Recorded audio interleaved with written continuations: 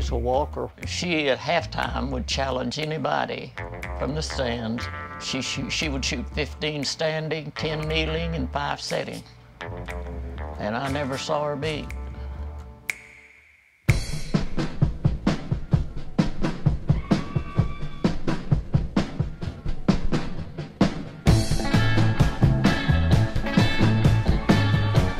To me, Hazel Walker was a legend. There was no league for women's professional basketball.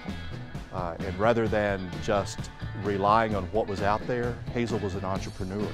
She created something all of her own as an owner, manager, and player.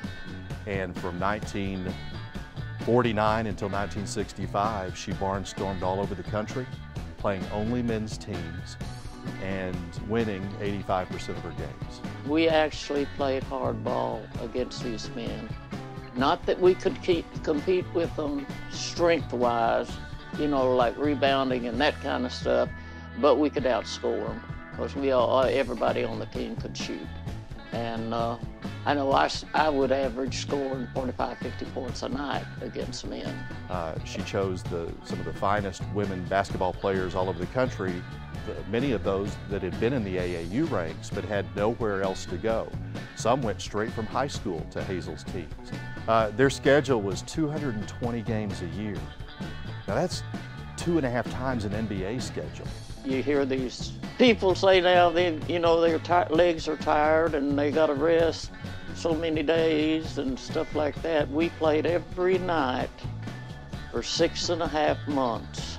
We played hurt. I've played with sprained ankles, everything else. You had to because there was only 7 of us. The first half of Hazel's games, they would do a lot of showboating, a lot of Globetrotters type activities. We tried to integrate something funny in each quarter.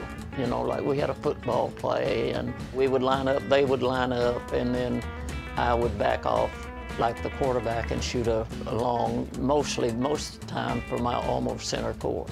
But the second half, they said, was straight up basketball. Straight up competitive, full court basketball. I don't think I would have enjoyed it if it had all been fake because I was too much of a competitor and wanting to win. Everything was going great. And then Hazel decided that at 50, her game wasn't what it used to be. And she didn't like the idea of continuing the Travelers if she wasn't a part of it. Just couldn't see the team continuing without her. And so therefore ended the Travelers in 1965. A woman today has every opportunity in the world to be whatever they want to be. If you want to be a good athlete, you got to work for it. No matter what you do, you got to work at it. And back in my day, you didn't have that choice. And nowadays, everything's wide open. And I would say, go get it. If you want it, go get it.